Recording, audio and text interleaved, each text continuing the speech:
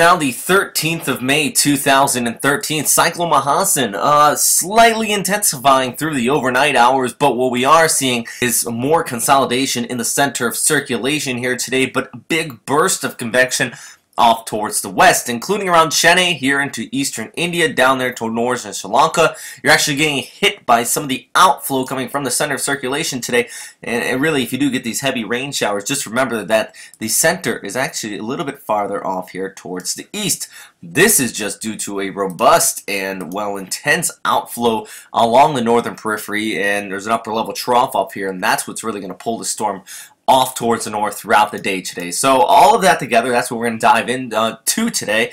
If you are off here into eastern India, actually these heavy rain showers may be of a little bit of a relief from the heat, because yesterday, or actually on Sunday and Saturday in Chennai, one of the warmest days thus far this year, due to this storm system pulling in that warm air from the north. This definitely is going to be cooling things off. But too much, it does mean flooding though, and this is what I actually created about 8 hours ago, just showing these areas in green where I do believe there is the risk of some localized flooding. The area in yellow is the risk of storm surge and a possible landfall, and the area in red still think this is the area where you possibly could see this storm come ashore as a well, as a severe cyclonic storm, the equivalent of about a Category 1 on the Saffir-Simpson scale, or possibly a strong tropical storm. So if you're here, are you going to see a strong, severe cyclonic storm? Highly doubtful, but it is going to bring some heavy rain and very gusty winds near the coastal areas, especially here in Bangladesh and portions of Myanmar where it is very low-lying.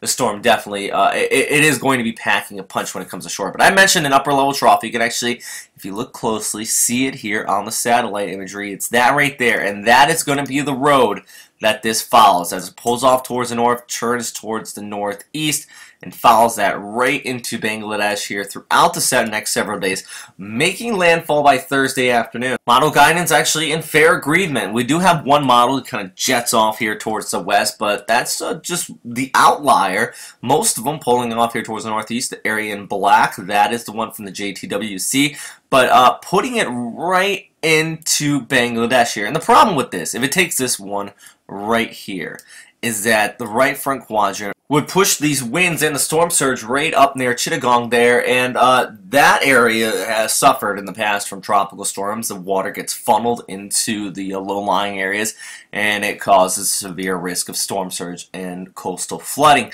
If it does go a little bit farther there towards the east of the city, as shown from the JTWC track, then that would put the right front quadrant over Myanmar. Now, coastal areas here would definitely see the flooding, and you still would see it over here, but the good news, the wind would be blowing offshore. Now, as far as where the heaviest rains will be, well, with this storm system right now, we see that very intense center of circulation developing here throughout the day on Monday.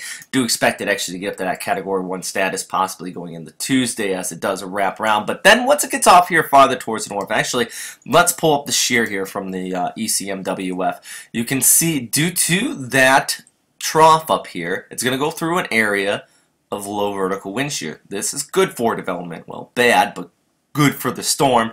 Then as it gets closer to the coast, though, if we scroll through on Tuesday, really that shear is going to continue to be rather robust up there. Let's take a look at the MSL, pull it back here on Tuesday.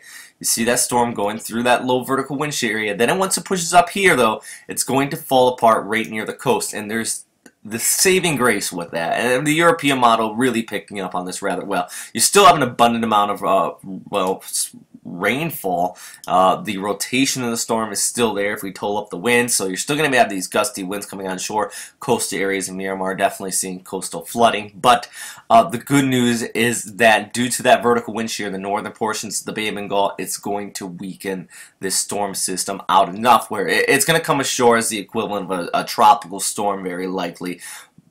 But tropical storms we have seen in the past still have that heavy rain and still have the very high risk of flooding. So even though you are in some of these areas here and you do think, well, it's just coming as a cyclone, you're still going to be seeing that heavy rainfall. And here in the European model, this is Thursday, we see some of these areas and some of the higher elevations near coastal areas as well, that intend to rain upwards about 30 to 50 millimeters per hour With that said, there's really the risk of flooding, but also landslides in some of these areas. So as of today, I know I've been doing this every day, and really my cone of air has gotten smaller and smaller, but today I do believe the landfall is going to be here from about central portions of Bangladesh, possibly extending off there through Myanmar, likely right into the center of this, following along that road. You can see it here on the satellite picture, and making a landfall here by Thursday afternoon.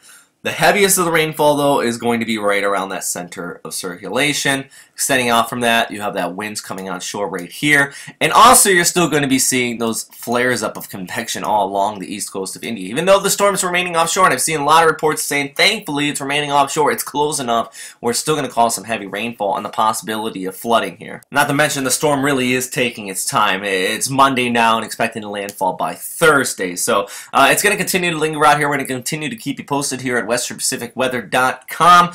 Just for everybody's information, though, the India Meteorology Department, the official warning agency on this storm system. But if you have any questions for me, you can always post them down in the comment box below. Also, I'll be on air at NHK World this evening, so please go check that out if you want to see me there, given the worldwide forecast. I also am going to touch on this, but not nearly as in depth. And as always, though, stay safe out there.